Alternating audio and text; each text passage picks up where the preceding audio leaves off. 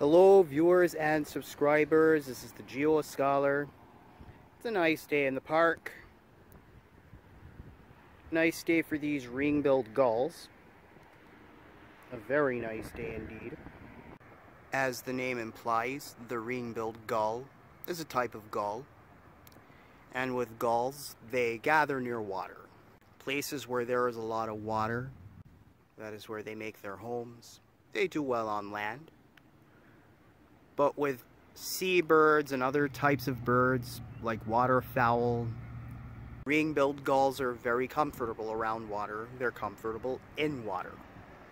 This type of bird is migratory. You find them a lot in the northern United States and in Canada, around lakes and around the coast. But where this is being filmed, this is in the southeastern United States of America, specifically at a park in the city of Huntsville. This large inland body of water, well, rather it's a large pond slash very tiny lake. This makes a good home for the ring-billed gulls. They are often found around lakes, rivers, coastlines, and for this reason they gather around bodies of water like this. The reason they can be found here at this park in Huntsville, Alabama: humid subtropical temperate climate, mild winters down here. We're about to enter spring here.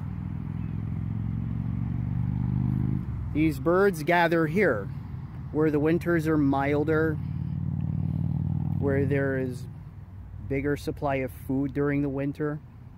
You still have plenty of open water available. And with that open water, ring-billed gulls do very well around.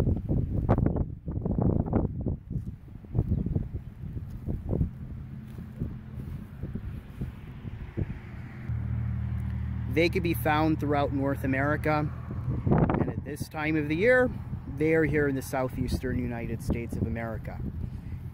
It gives you an idea of how biogeography works, where you find animals, particularly the ring-billed gull, why you find them where you do, and at what time of the year you find them where you do.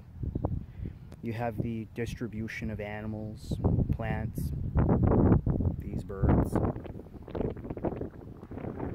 If you like this video, please check out other videos on this channel, and as always, be sure to leave a comment, like, and subscribe. Oh yeah, I leave another message with you. Get out and explore. See what's around you. You never know what you might learn. You never know what's around you. Good way to see what's in your environment. See what's around. Good way to learn.